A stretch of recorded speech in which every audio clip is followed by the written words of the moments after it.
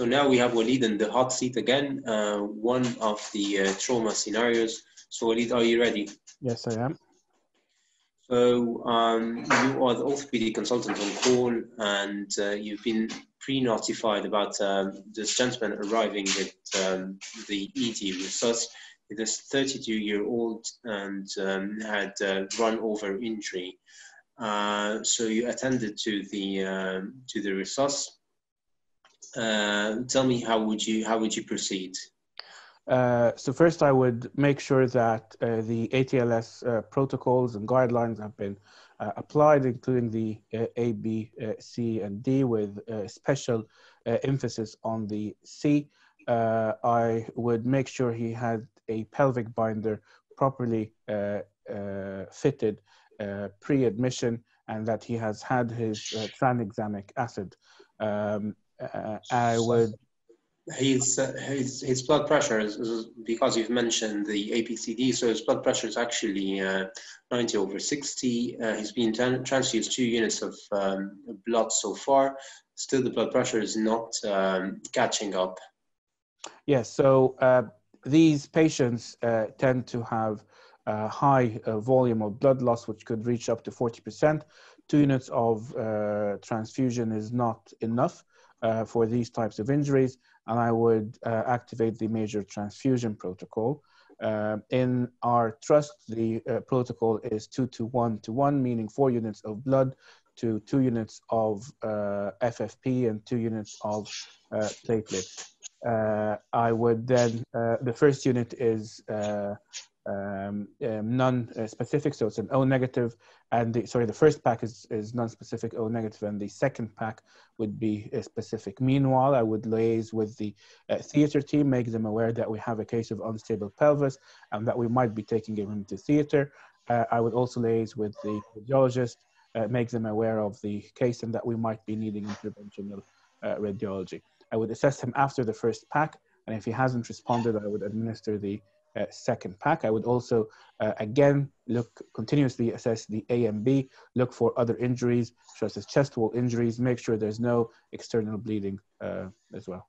Okay, so after he's had after he activated the major transfusion protocol and he's had the first pack, the blood pressure starting to catch up. It's now 110/60.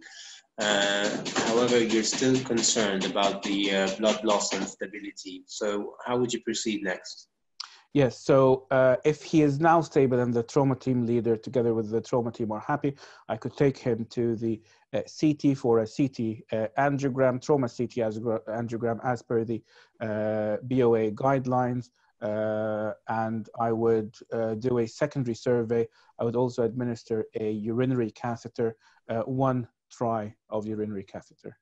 So the urinary catheter has been inserted and there's no blood in the catheter, and the CT angiogram has been done and show mainly venous bleeding, but by the end of the CT, the patient started to drop his blood pressure again. Okay, so yeah, so in that case, I will still make sure I have appropriate blood transfusion going on. I would take the patient to theaters for a pelvic packing procedure. The other option would be a embolization in II. However, I am aware that 80% of these patients bleed due to venous bleeding rather than arterial bleeding.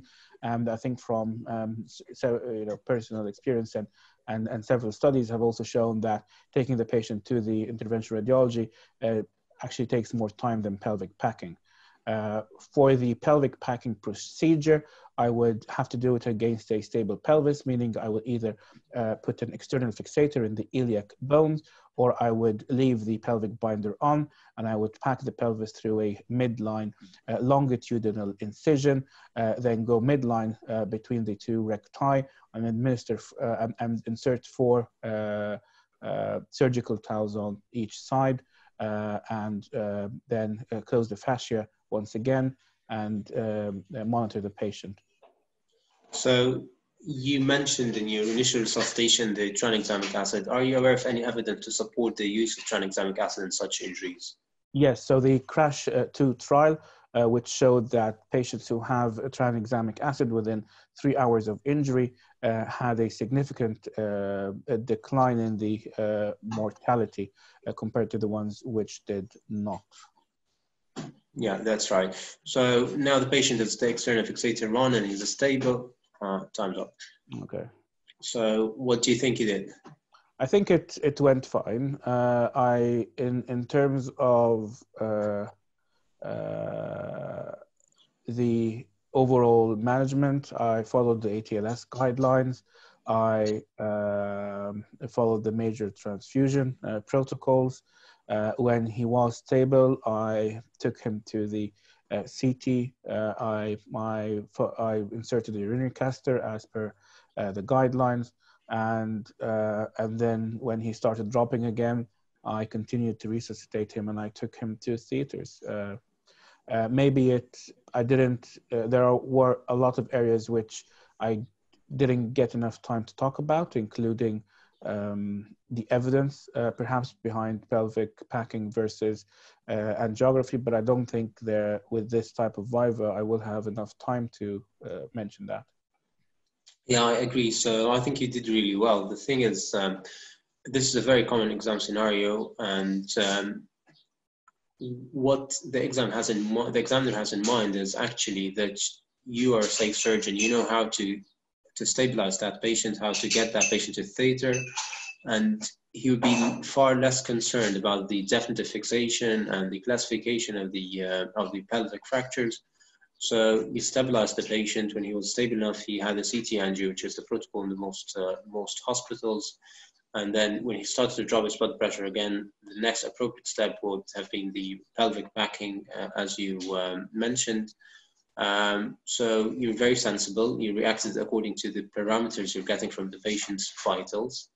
Yeah, and I think you did really well. Okay, thank you. So these are the British Orthopedic Association guidelines for the management of the patient with the pelvic fractures. You need to familiarize yourself with that. You need to have a read through them, and you find that Walid more or less followed their protocol.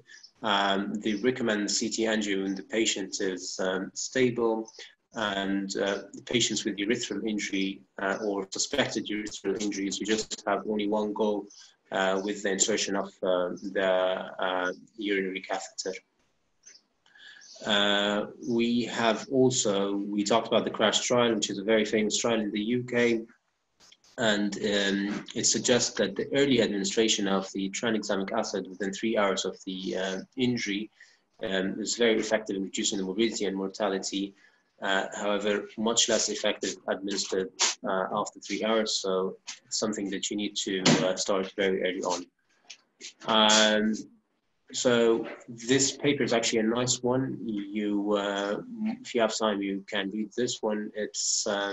It compares and gives a bit of evidence about interventional radiology versus embolization in management, interventional radiology versus packing in management of the patients who are unstable after pelvic fractures.